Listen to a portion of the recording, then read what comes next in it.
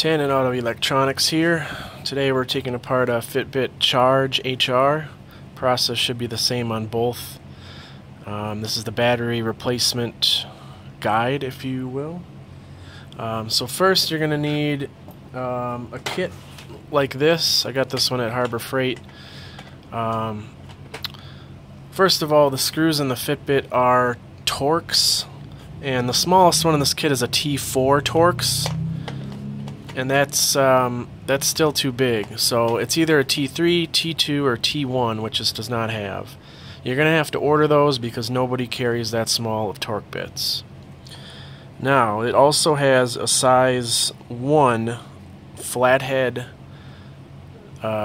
bit, and that's right here. This will work. Be careful though, because this can easily strip the screws out.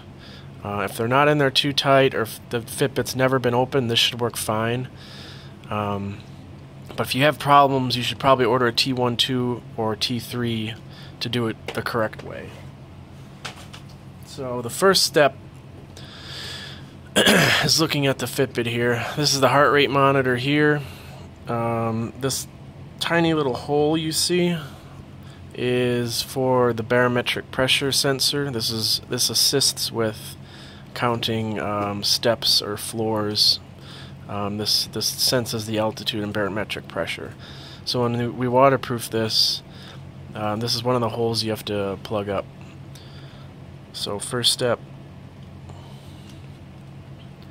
there's going to be 4 screws, 1, 2, 3, 4 here. It shouldn't take a lot of pressure or anything. You'll have to push downward. Give it some force down while you're unscrewing it.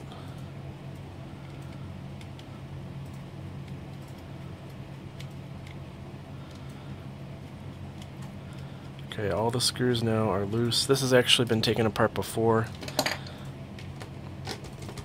so it's going to be easier than one that hasn't. So those are your 4 screws. Keep those aside.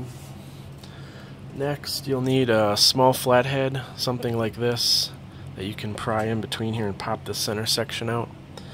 So the easiest way is to start on one side and gently pull up, and eventually this will pop out of the housing. It's clipped towards the bottom. It has small clips, and then it also, these two, the button on this side and then the other side, are actually locked into the band itself. So be careful not to break those off. And yeah, like I said, this one came out pretty easily because it was already out before. But sometimes they're in there pretty tight, and just take your time, work your way around this in between the band and the unit itself, and just eventually you'll hear a pop and it'll come out of here. Okay. And then there's 2 more screws right here, one here and one here. After those are removed, the next part of the video will show the actual battery replacement. But for now, we're going to cover the waterproofing section. What I found worked is something like this, available anywhere at a hardware store or Menards, Home Depot, Lowe's, things of that nature. Just silicone glue, waterproof, airtight, clear. First thing I did, got another one here, is this hole right here. You can see it's filled up with silicone. Now, I haven't noticed any real difference in step accumulation with this filled. So take this out and you'll see the hole. Let me see if I can get something small enough. It's hard to see, but you can. This pick goes through the hole, and you can see it through the other side there. You can actually, yeah, you can see right there, the white and then the dark.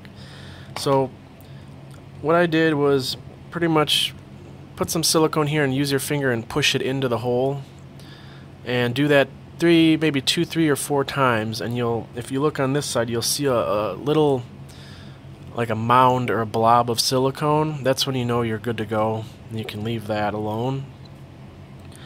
The next step is to basically you coat everything where I'm showing you with the pick. You don't want any silicone down in this area or not on the screen, but just along this ridge where the Fitbit actually sits in. So this ridge you want to silicone good. You can even silicone in here, the screw area, all along here, all over this side. Fill that up, and you can use your finger to spread it out. And then the other areas you want to get are right in here. This already is kind of waterproofed because the button, it's like a piece of rubber, and the button pushes through the rubber, and the rubber pushes the button on the unit. So you can, I would add some more silicone, especially in between the screen here at the bottom, because water can get in there, and then along the sides. There's going to be no harm if you fill this up with silicone, so go ahead and do that. Same with the other side here. Fill this all up with silicone so you get a nice tight seal. Once that's all done and you put in your new battery, then you know, pretty much just push this back in place. Watch the button, make sure it doesn't get caught when you're pushing it in. Sometimes you have to pry it outward like that and push it back in. Squeeze it nice and tight. Get the screws back in right away, and then you can either put like a rubber band or a clamp around this to make sure it's squeezed tightly for 24 hours or so the silicone can set. Now, with that said, after this one was waterproofed, I took this to a water park, river, lake, underwater. I went swimming, and it performed flawlessly. There haven't been any issues. Prior to doing this, I had one that failed almost immediately in water after swimming. But I've spent hours, this has been underwater for hours, and it performs flawlessly. So, any questions, let us know. Obviously we can't guarantee this will be waterproof for you, but I've had amazing success with this waterproof, just basically with silicone. If you're not comfortable doing this, we can repair your battery for you for free. We can waterproof it for you for free. Well, not for free, but in addition to the battery purchase or another service, you know, if we're taking it apart anyways, we can definitely work with you on price as far as what you need done. They're not too expensive to find used ones. You're generally 50 to 100 bucks. You can probably find a good working one. Our batteries are 20 bucks. If you buy a used Fitbit, it's going to have probably a bad battery or old battery anyways, so it's really better just to buy a brand new battery, and then if you're taking it apart, if you want to waterproof it, also do so at the same time. But that's it. The next part of the video, you'll see the actual battery replacement, and if you have any questions in the meantime, just look us up and send us a message. Thanks. Alright, in part 2 of the video, we will replace the battery. The screws have all been removed. There's 2 more right here once you remove this from the band. So you'll have one here and one here. Once that's done, a couple things you have to deal with. First, this is the little vibrator, not the battery, like some people might think. This will fall straight out of here, and you'll need to be careful because there's a ribbon that attaches the main board to the heart rate monitor on the bottom, and a lot of times, so here's the battery you can see on the bottom. This battery is going to be stuck to this board with adhesive, and what you need to worry about is not ripping this right off. You have to gently work it off of here, because if you rip this battery right off, you may pull these ribbons off of the board,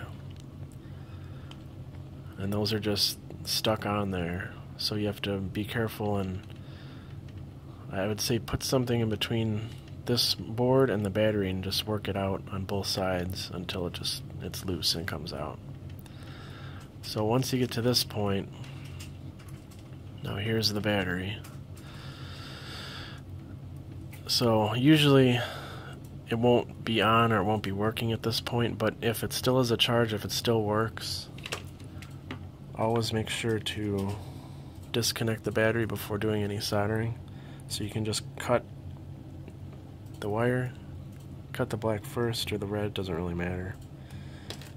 And at this point you can get rid of the old battery, just throw it away. Now we'll probably need to add some solder.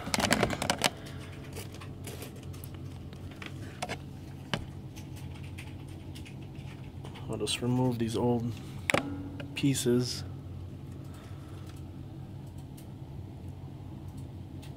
Like that. So we have a fresh slate.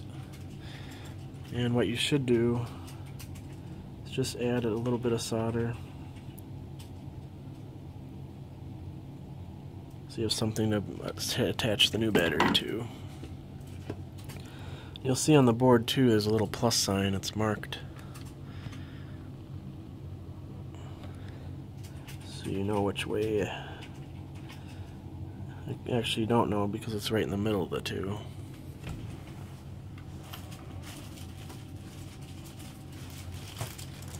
So just keep in mind that it's the same orientation as the one on top. So the red is going to be on the inside and the negative is going to be on the outside. Okay. So here's our new battery. You want to cut the leads to match the old one. And if you want a little bit extra, that's fine. We'll give that a shot. And you can either strip these leads, or you could use a soldering iron, I suppose, if you wanted to just melt the plastic.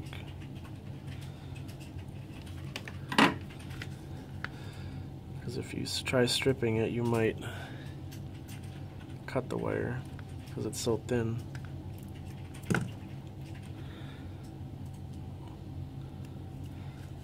You don't need much, just a little bit of exposed wire. Okay. Now you want to add solder to the wire that you just stripped. Like so. And now we're going to attach to the board.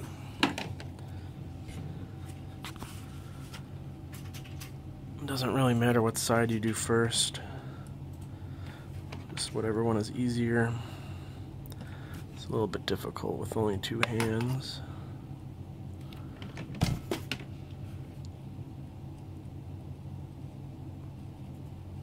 And you can already see it flashed, so it turned on. Okay. Now the battery, just put it exactly how the old one was, fold it over the back, like so.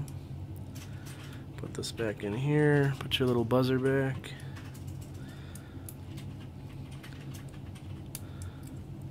And I'll probably have to